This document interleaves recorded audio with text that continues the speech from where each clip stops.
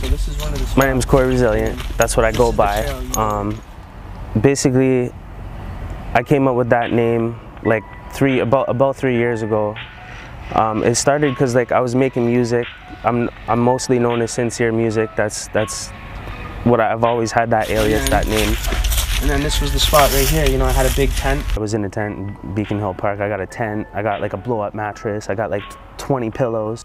Took a cab from Value Village with all my stuff to Beacon Hill Park with all this like ballin' ass. Like, if you're gonna be homeless in a tent, trust me, I'm gonna do it the best way possible. I agree, there's something that I need. Before I leave this earth, there's something I gotta see. Things that I never did. When I made that song, you know, I was going to jail and stuff like that.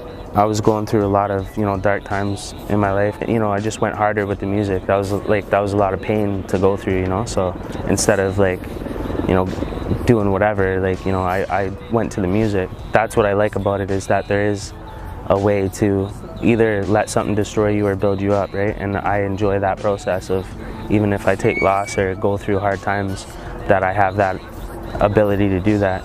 And that's my piece, you know, is the music.